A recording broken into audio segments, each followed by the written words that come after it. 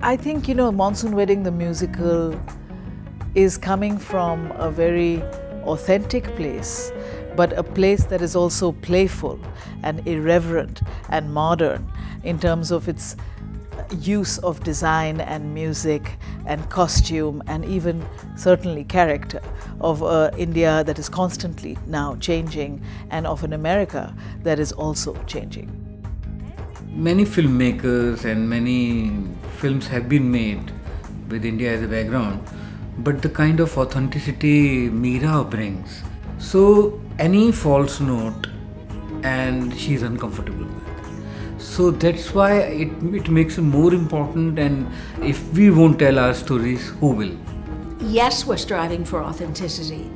Yes, it has to be very specific, but like Fiddler on the Roof, you could place this family in any country, at any time in history, and it would still resonate with people because it is human.